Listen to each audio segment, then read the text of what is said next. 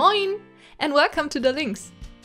In today's video, I'll show you what happens when I just jump into a project without any planning. It was a little difficult from time to time, but also a lot of fun.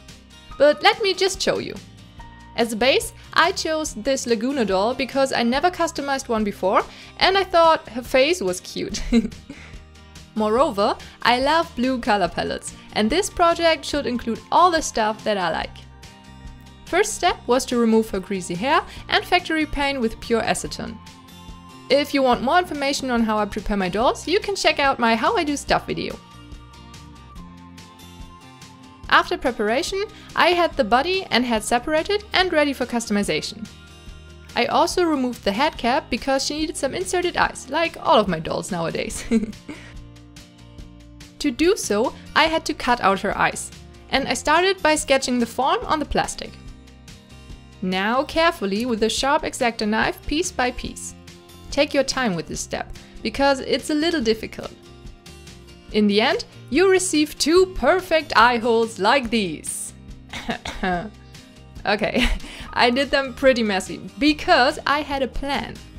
The first thing in this custom I wanted to try for a long time was head shrinking. Yes! I watched some tutorials and decided to go with the fast 100% acetone method. For that, I took a big glass jar and filled it with the chemical. In goes the head and the head cap. Now I let them rest for 3 hours. But thanks to editing programs, we can see the result just now. Ooh, so wobbly and big! Here you can see a comparison between a normal Draculaura head and our big acetone lady. The head now dried for about a day. After that you can see that the head clearly is smaller, but for me it was not enough. So in the acetone it goes again. I shrunk and dried the head 3 times in the end. In the meantime I was able to work on the body. And here my way of suffer began. I always had a problem with the knee joints of Monster High dolls because they were so small and a little limited in movement, for my taste. So clever me was like, hey, I can make them better. So I removed her underlegs, which was a little tricky, and even cut her feet. Because why not giving her some ankle joints too, right? First, I started with the knees by cutting, sanding and shaping both parts of the leg to be able to place a new joint in the middle. After a long time, I finally had a satisfying result and could start modeling. I took my polymer clay and mixed some colors together to match her skin. To be honest, I felt so clever. I formed the little joints and even tried modeling some new feet, but I gave up on that pretty quickly. The clay went in the oven for half an hour and here they are. They already fit pretty good, but it was a little more fine-tuning necessary. Luckily, polymer clay is pretty soft, so the editing was easy for me. I always checked in between if they were good before I changed a little bit more. Then it was time to connect them with the legs. I took my new wonderful hand Dremel and made a hole in the legs and joints to insert a wire later. I have to say that it worked really good and I'm still really proud of this first try, even though I didn't improve the movement really much. For attaching the wire, I used a 2-part epoxy glue for extra strength. Like I said, for my first try, I'm really proud, and I think it's a good outcome. I mean, after all, the thickness of the knees looks much more appealing to me like that. So, success! Where the glue dried, I went back to the head, that looked like that now. Well, I guess I can call the shrinking a success, what do you think? The plastic got a little harder during the process, so I was a little concerned about rerouting, but I wanted to try it anyway. For that, I chose this aqua green yarn. But first, I painted the head so that the hair looks fuller in the end. Moreover, I spontaneously decided to give her new ears, so I removed the old ones with a knife and sanded the spots soft. I was also thinking about horns at this point and had to know where they would be before the rerouting. Yeah, I know, a lot of last minute decisions here, but that's what happens when you want to try body mods without having an idea of our character. I took some wire and made a base for her future horns that I modeled with my 2-part epoxy clay. Have you really thought there will be no epoxy in this video? If so, you know me bad. I gave her these Maleficent-like horns with a little more detail than just plain smooth horns. As you can see, it was a little difficult to sculpt because I waited a little too long. Last minute decisions, you remember? For the final drying, I removed the horns from the head again to be able to start rerouting. But then I remembered her ears, so I started with them instead. The custom screamed sea creature to me at this point, so I wanted her to have some fishy ears. I sketched them out on paper to have a rough size and traced them on some blue plastic. The idea was to melt the material around the wire to have the ears a little more flexible, but it wasn't working out as planned. I tried out a flat iron, UV resin and a few tries with hot glue until I received something that I liked. I even gave her some earrings, as you can see now, but I later switched the silver wire with the gold one, because I thought that looks better. And then it was finally time for the reroute. Like always, I split the yarn into thinner strands and threaded them with a needle that I punched through her head. If you want more information on that, please consider watching one of my other repaints. For her custom, I thought of an eye roll with shaved sides. The plastic was a little harder because of the shrinking, but I started rerouting very soon after the last day of drying, so it was still soft enough to punch a needle through. Oh, this was my boyfriend who bought me some ice cream, so I guess it's time for a snack break now.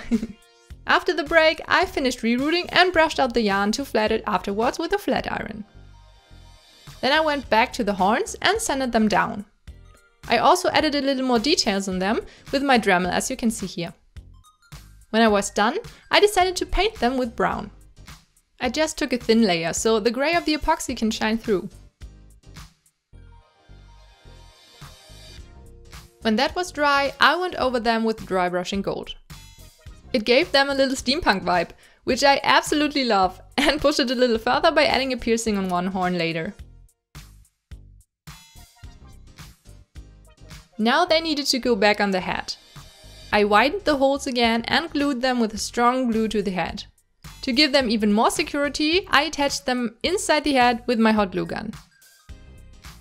I was absolutely in love with her and I was sure that she was going to be one of my best customs.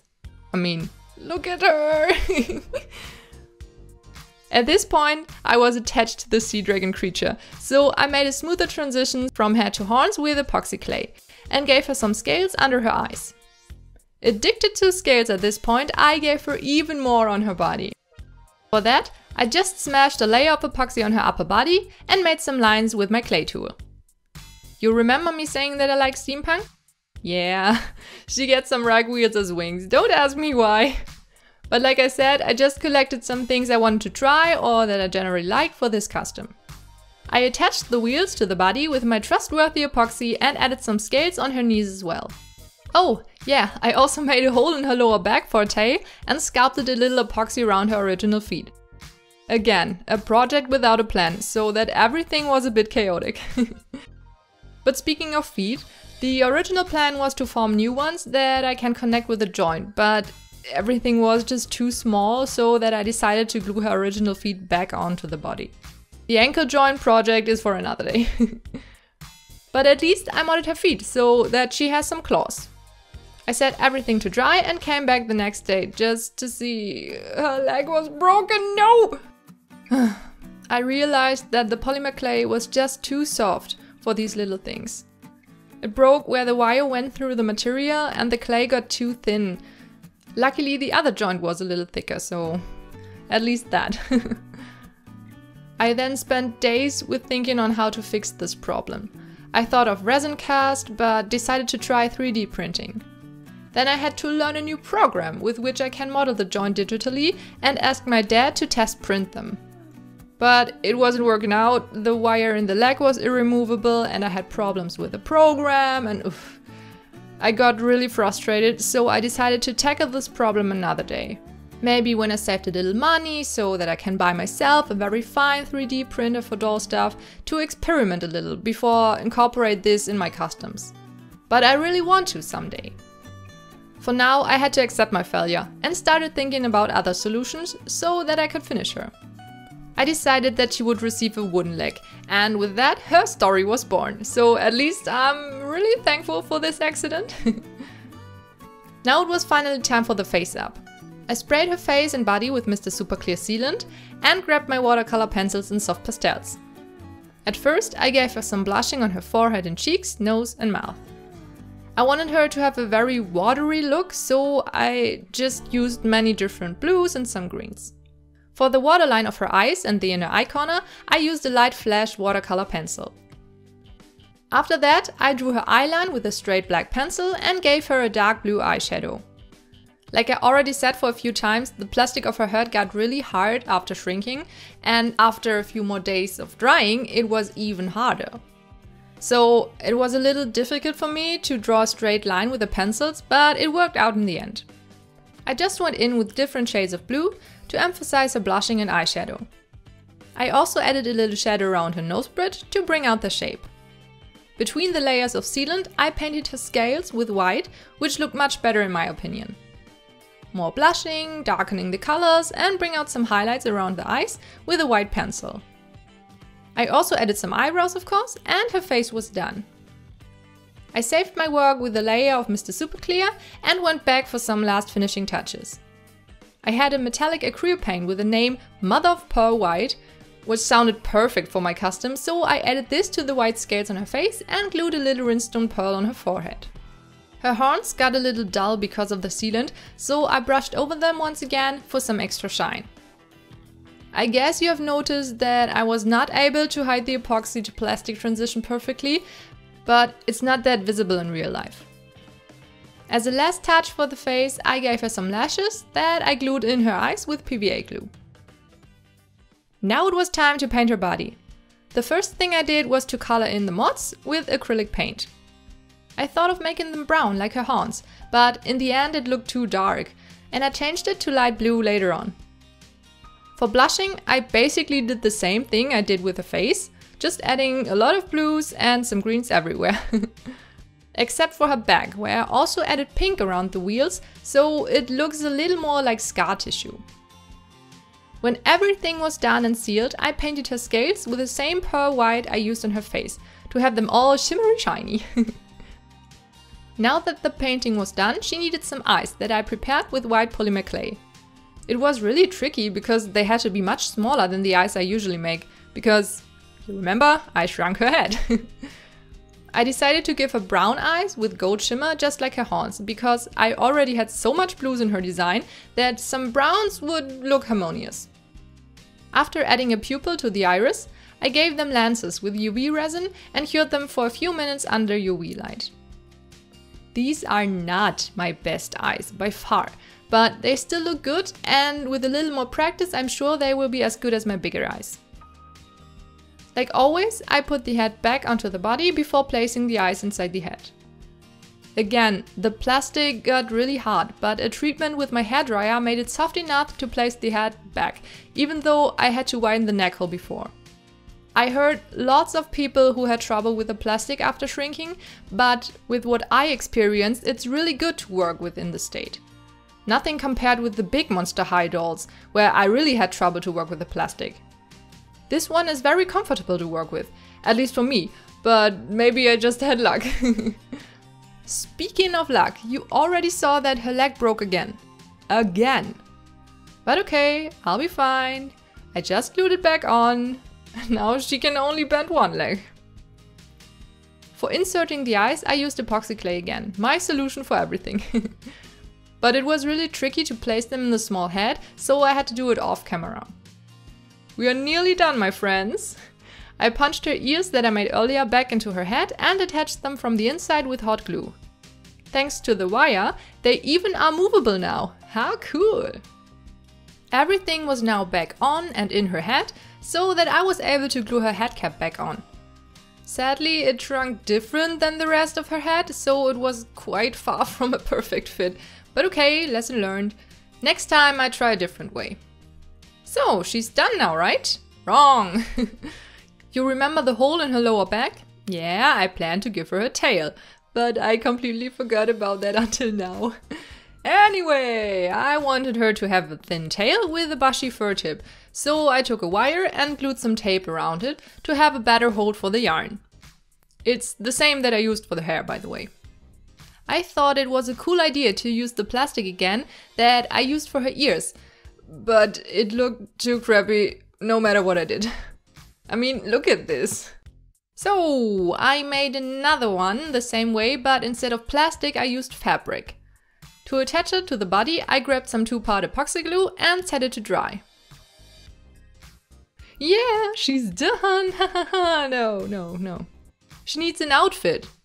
I sewed her a simple skirt off camera and gave her some accessories. For example, a cool fishing net with some beads. Sadly, I just had the idea to tape it down when I was midway through, but hey, better late than never. Overall, it's a nice result for my first try, I think. The second thing she needed was a stick she can use to walk with because of her wooden leg, and to use magic because she has some special powers. So it's not really a stick, but more of a wand, I guess. I decorated it with some beads and thread so that it has a little more personality and fits her design. Now she's done and we only have to combine everything. Oh, I was so excited that I totally forgot the chain around her chest that I later added. Luckily before the photo shoot. But yeah, here she is! I love her so much! Especially her shrunken head. I guess I will incorporate this in all my customs now, it's just too beautiful! What do you think? I know what you think. You wanna hear her story, right? Okay, so sit down, my little lynxes, I have a story to tell. You remember the world I created for most of my characters? With a magic wall that separates humans and magic beings? She's also part of this universe. In fact, she's one of the oldest magic creatures living on the planet. She even existed when there was no wall, no different kingdoms, just one united world. Her name is Theia, and she's one of the few magic beings that can control one element. That's also why she has some strong dragon features in her appearance, because dragons once were the most powerful and holy creatures on the planet. Theia herself has the power to control water. That's why you can only find her near the ocean. When the war began and the wall appeared, the oceans on the human side changed. They got wild and dangerous. So Theia decided to use her powers to save human sailors when they got in danger on the sea. But with the time, the people forgot her goodwill and started wondering why she's always there when things got dangerous. They started hunting her. They tried killing her, all of them. It was a giant battle on the sea, but she was able to escape. Defeated, traumatized, wounded. Since that day, no one has ever seen her again, but some people whisper that she's still out there, somewhere, behind the wall in the deep peaceful sea of the magic lands. So yeah, that was Theia's story. I hope you liked it. Maybe I should really start naming the world I created and make an explanation video about, so you know where my dolls live. What do you think? Let me know in the comments. Oh, and a little announcement for my next project. I will participate in Delightful's Tropical Mega Collab. I'm already really excited and have some ideas, so let's see what I can come up with. You will see the doll in her video first and then here on my channel, so keep your eyes open for that. Until then, have a wonderful day, my little lynxes. Thank you so much for watching, for your lovely words and for your support in general. It means so much to me. See you soon. Tschüss!